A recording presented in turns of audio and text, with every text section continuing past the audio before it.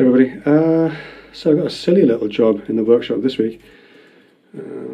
It's not the sort of thing I'd normally take on. I'd look at this and think, yeah, no thanks, not for me. But it's for a client of mine that I've known for a long time. And what we've got is a couple of funny little bits of profile that I need to try and match from existing sort of off the shelf, off the peg machine profiles, an OG, and I've actually got to try and make up something to equate to a piece of plasterwork, a piece of cornice. I'm going to have to take the paint off this little piece of moulding carefully with a knife or something. I'm going to do that and get back to you in a second. That's a bit better. Got the paint off that. We can see what we're looking at now. As I said, this is a bit of a silly job, and normally I'd say thanks but no to it. But it's for a client that I've known for a long time, and basically, long story short, they've had some work done in their house, and they've got a couple of little bits of moulding that they want replacing. So what I've got is some OG panel moulding, and the shape matches pretty well, but it is tall, so I've just got to run that through. I'll do this on the bandsaw probably. Hard to make that cut on the circular saw without just having the blade peeking up a little bit, and then it's hard to guard the blade. So I'll just run that through on the bandsaw. It's only a few mil. I'll cut it slightly wide probably, and then just trim that back with a hand plane, and we'll have a closer look. So with a little practice bit of moulding trimmed back on the bandsaw and then planed down, that's a pretty good match. That's a pretty good fit. So I think I'm happy enough with that to know what I'm doing now. And the other little bit of moulding that I've got to do is up, as I said, at sort of picture rail height. I don't have a piece of that. I could only take a profile off the moulding that was already there, and it's a bit of an awkward one. It's almost exactly the same depth as a piece of 25 mil dowel. So what I'll do, I couldn't get any half 25 mil dowel for some reason. I could get 22 or 18. So I'll have to rip that down on the bandsaw. And once I've done that, that'll fit in there pretty well. And then I'll mount that onto a piece of strip wood like that, and just cut it down to length. Again, cut it down to width, just to get the right sort of shape. The whole thing is going to be quite heavily filled, and of course it'll be way up, above head height, so you're not going to see that much detail on it. As long as I get the overall dimensions right, then it should go back in without too many problems. But that's what we'll do first. I'll do the OG moulding first, and then we'll do the rest of it later.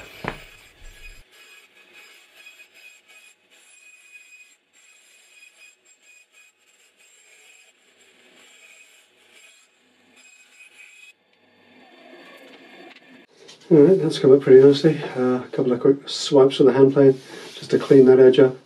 I'll probably knock that sharp edge off slightly with a little bit of sandpaper just to age it a little bit. But otherwise I think that's fine. I think what we'll do is I'll fit the 6x1 redwood baseboard to start with, and just pin this on. I'm pretty sure that's how it was done originally, which will save the messing about scribing the two edges. Just got to scribe the profile in then. So next up we got the dowel. We'll cut the dowel in half. We'll run a quick test on this to make sure we got it halfway through. And we'll offer it up and see how we go from there.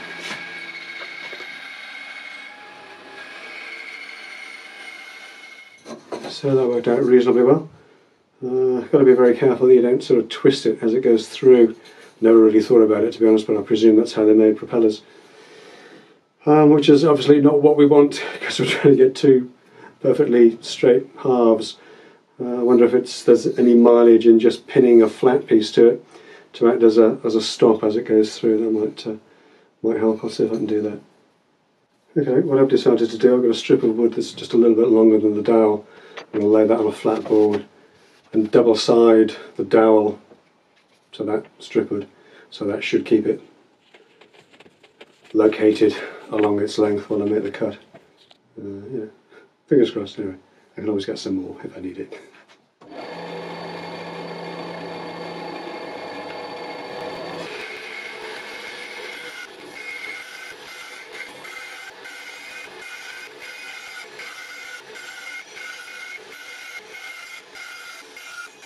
Okay, so all things considered, that worked surprisingly well, surprisingly good. A little bit thicker at one end than the other, but I don't think that matters too much actually. I'll give that a quick whisk of a hand play and get those down a little bit more even. As I say, they're going to be sort of extensively filled and glued and pinned onto the backing piece. So yeah, okay. So we've ripped the strip of the backing piece down and I've planed that with a very slight bevel on the edge. And now we're just going to glue the half round piece onto it just to give us that sort of profile. I'll just get that glued on tonight, then that can set overnight. We'll just probably tape it up. It's tempting to try and put pins through the back of it or something, but there's a little bit of a piece of sticky tape should sort it out. And fingers crossed that will be nice and tidy in the morning, and then we can start messing about, rounding the edges over a little bit, doing a little bit of filler and whatever else we need to do. But I want to get some glue on this and get it set tonight. So I'm going to press on with that and then I'll catch you again in the morning. All right?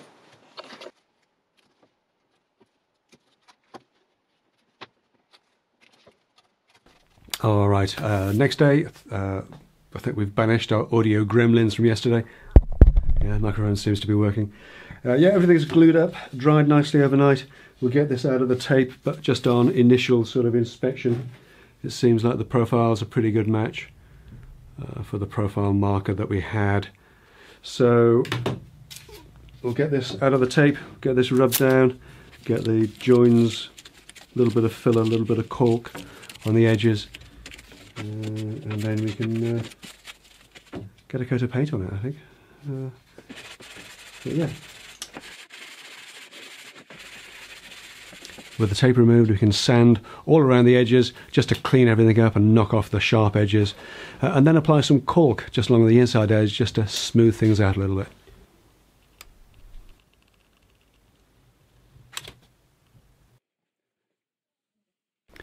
And with a caulk touch dry, we can put a little dab of squeezy filler on the top edge of the moulding. This won't be seen, but it just bothers me that it isn't completely flush, so we'll just fill that before we paint it.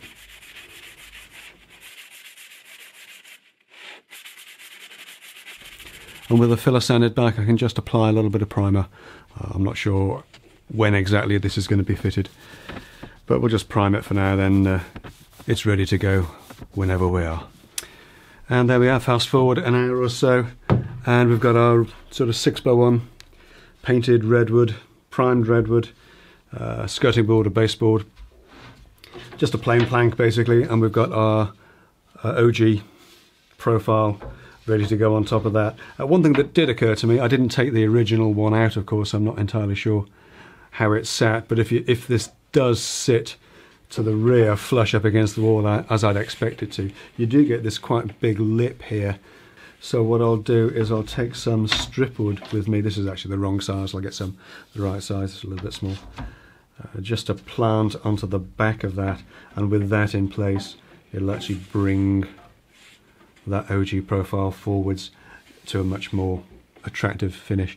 I may not be able to use that because I don't actually know what's there already, but if I take that with me, then at least I'll have the option of doing it that way. And this will just be pinned through the profile here into the redwood, into the plain skirting board underneath. And again, I'll probably do that the same way that the original, or the whoever did it back in the 60s or 70s, and fit the skirting board in straight and then fit this on afterwards, simply because it's easier to do that. It's a simpler job to do. And then of course we've got the little bit of profile that'll go high up on the wall, pretending to be plaster, and should fit right in neatly.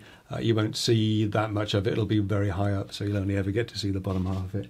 And that should, I've got the profile right, I know that's the same shape.